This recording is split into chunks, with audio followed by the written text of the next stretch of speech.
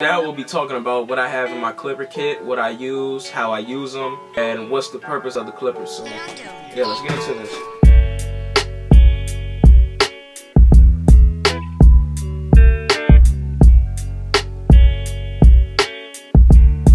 When I first open my barber case, the first thing I see is my twist sponge, and this is what I use. Is the safest thing to use if you want to get the curly like looking top, stuff like that. I do recommend this.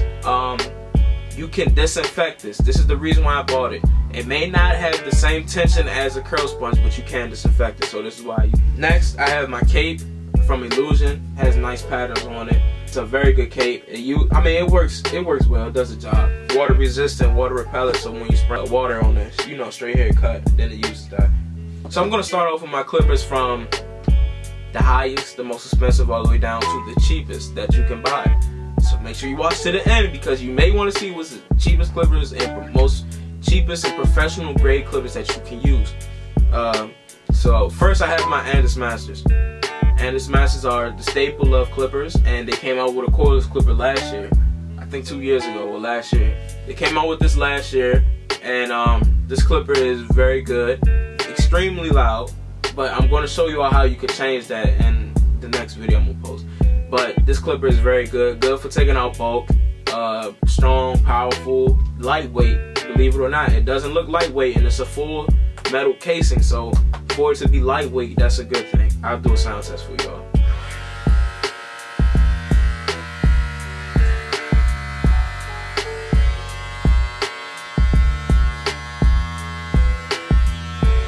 Yeah, so that's how the Andis Master sound.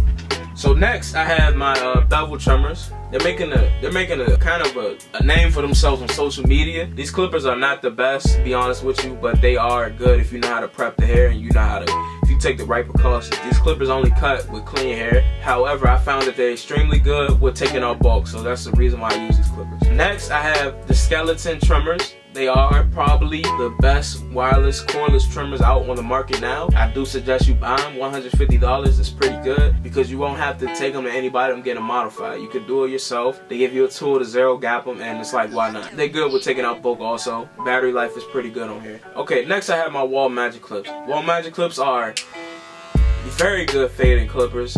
You can use these all day. You can use these as one clipper, only clipper you use all day. They're very good. I do have the modification to get the Andis blade on here, and it's not very hard to do that. I do like the Andis system, so I sacrificed it using this, because I do have Wall Seniors also, so there's no point in having two Wall. It's just, these were, you know what I'm saying, it's good to have this. They replaced the Andis NVLIs. If you watch my old videos, then you know I used to rely on the NVLIs heavy, so these kind of took over that when I put the Andis blade on it, and I love these clippers now, man. Good, great for freehanding. They're light, powerful, great, man. I do highly recommend those clippers. Next, I have my Auster Fast Feed. I do recommend these clippers highly. They're going for about $130 right now because of this virus going on. I don't want to speak on that too much, but the price of this is going up. But I do recommend you waiting a little bit to buy it. Probably wait a couple months, and the price is going to go back down to about $70. I believe I got these for $60.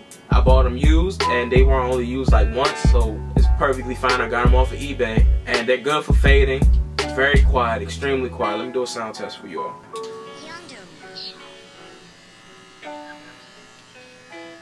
They literally just hum. Like, they're very good for fading. Teeth on this blade is long, so it doesn't, you could get a nice stretch fade with these. I use them every day in a barbershop because I like them a lot. They're good for detailing, and it's like, why not use them? It's a good all-around clipper. I will replace them with the Andis Masters.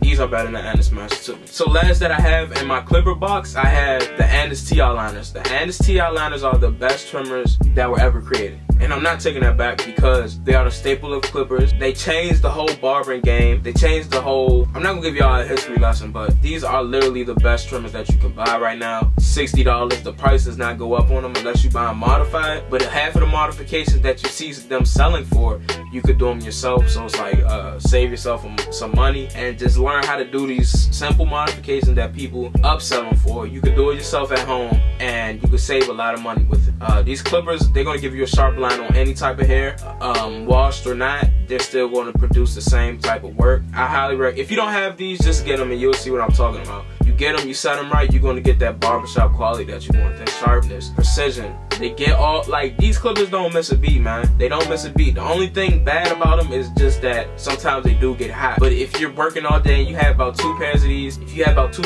I recommend that you buy 2 of them, because you're going to need 2 of them. I said I was only going to go over clippers, but I'm going to show you all some combs I have. I have a carbon tooth comb. This is an extremely good comb. It has a section right here for parting. Very durable. Combs through mustaches. That's the comb I would recommend that you buy. Nothing plastic, but carbon is very good. They pick up hair extremely well. Next I have the wall combs. Just the wall regular wide tooth combs. These are good for, you gotta fade it out, a little bush or something. You got comb, you gotta fade it out. I say that you get these combs right here. These combs are very good. They won't disappoint you. They're cheap. They're about $1 each. So it's like, why not? I have my pick. I like this pick better than the short tooth square pick. Just because it has more bounce to it. It's easier to keep the afro, you know what I'm saying, keep it at the same shape. Because when you have a short pick, it's kind of hard for you to go into the hair, pick it out, and kind of level it out. So I say you get this comb right here. I have some 7-inch shears. These are $100 shears, not too expensive for shears. They do a great job. The person I bought them from is Phantom Edge Shears.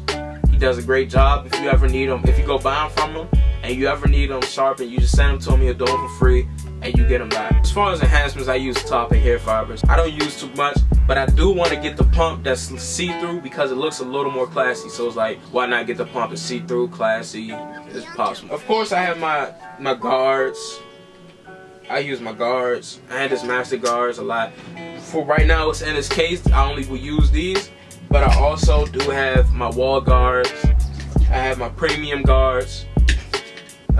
Number 0 guard, and I like to use Dorco blades. I'm sorry, this is just a trash one, but I like to use Dorco blades. Dorco blades are my personal favorite. I highly recommend them. They're sharp. They're not expensive. You could buy like a big box of blades for about 10, 15. I think you get 10,000 blades, something 1,000, something like that. But yeah, it's just a good clip. I mean, not clipper, but it's just a good blade to buy. But I do have my Barber Magic Pencil. Barber Magic Pencil is the pencil to go to if you want that pop line, you want that ash line, that fake ash line for real. But it is a good pencil to use. That's all I have in my clipper case. Hope you all enjoyed the video. If you did, go down and hit that thumbs up button. If you haven't already, go subscribe to me on YouTube. I'm trying to hit 500 subscribers before the end of April. So if you all can do that, that'll be great. Me on Instagram. I'm gonna put the Instagram handle right here. Put it right here so you can see it. Appreciate y'all. Y'all have a good day. And hopefully I helped you all lean towards some clippers that you might want to buy and in your price range. So hope you all enjoy it. Y'all have a good one. Peace.